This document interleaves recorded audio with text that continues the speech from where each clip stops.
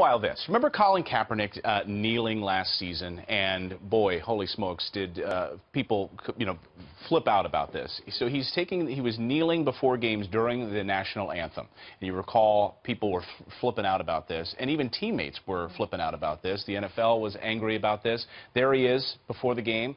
Well, now a Chicago Tribune columnist is coming out basically attacking the Star-Spangled Banner as the problem, calling it a pompous battle song that we'd be playing before NFL games. Listen to this.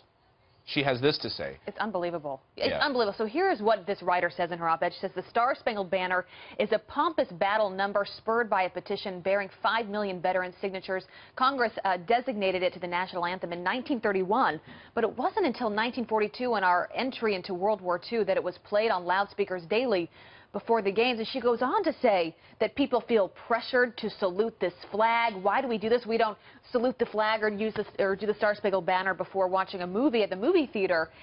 This really made me upset, this op-ed, because what is so wrong with standing for something, with being proud to be an American, standing up next to our flag? I mean, it made me think about our military and how they fight for our freedoms every single day. She also takes shots at the military. 5 million veterans. Right. Unbelievable. She says that before the game, when did we start marching veterans out? Before every game now? And she said it started when the Pentagon signed this contract with the NFL and started throwing money at the NFL.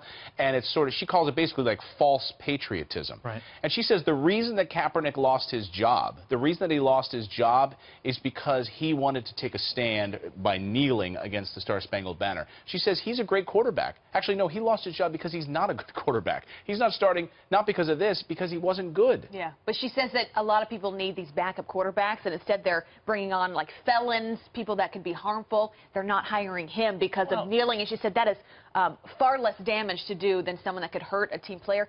This makes no sense, but I think it all goes back to, what do we want our identity to be in this country? Right. What do we want to stand for? I think that's what makes this country great. But a pompous battle song?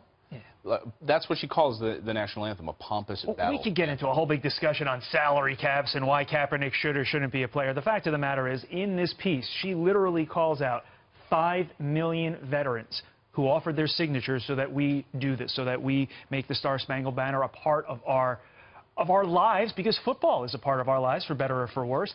Think about that. She just called out 5 million veterans.